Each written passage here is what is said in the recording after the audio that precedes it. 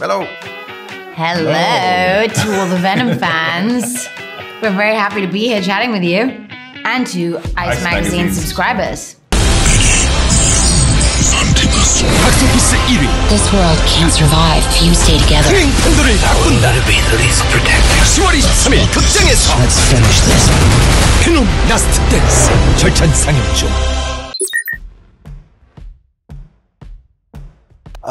Well, the one isn't there, and the other one is actually there. So, fundamentally, I guess for me as an actor, Venom is literally from the imagination, because he turns up much later in the process. During the filming, he presents literally as a voice. So Eddie is also free in some aspect because he's working to a pre-recorded vocal and an earpiece. But it's a joy playing them both because they're very different. One is, Venom is like self-will, run riot, bombastic, animalistic and primal and joyful and fun. And in counter to that, I like to play Eddie as a bit of a coward and a bit of a play safe, bat double kind of guy, because you get a good range out of the two of them, I think, to be clear about who's who. It's a peculiar space. It's hard to to say what a producer is in some aspects. There's many different variables on it. But for me, it gave me access to all areas and departments, to understand and have a language with everything, right, and understand from casting through to design, writing, who's who at Sony, who's on the floor. Just have an access and a fluidity of movement to understand the project so I could immerse deeply within it, not just turn up and pull some faces and leave. Yeah, it's sort of weirdly like a classic romantic comedy. They meet, they break up, they get back together, and they realise that they actually want to be together. And then obviously in this movie they find out that the being together is the thing that's probably going to destroy our world. So it's a bit Casablanca in a way. They finally reach symbiosis, and now they may not be able to actually stay together in the end.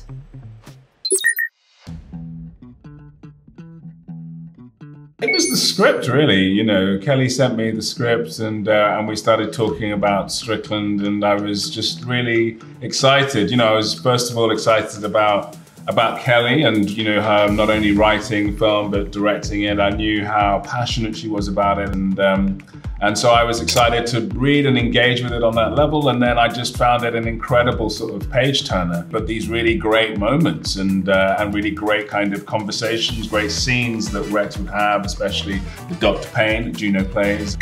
So I was really excited about it. I mean, I think starting from a place of just having Kelly reach out and knowing how much this story and Venom character with Eddie really mean to Tom and Kelly, and also having been such a fan of Venom myself personally, and I just kind of weirdly related with the Eddie-Venom relationship of this kind of inside voice that I really loved. And then reading the script, I found it, exactly like Chiwetel said, such a page turner. And some pages you were gasping, some pages you really felt emotional, and then some you were laughing out loud. And getting to work with the cast that I got to work with is something that I am still in awe of. And so it really kind of pushed your acting chops, but at the same time left you in awe like a kid too. So it was kind of a real good combination.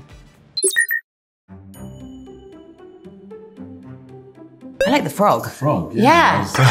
Were you going to say that too? For me, the frog was so unexpected. Me too. And also because it took a moment to pause as a frog. It's like, oh, I like this a little. Yeah. The frog was enjoying himself, yeah. Working with Chiwetel.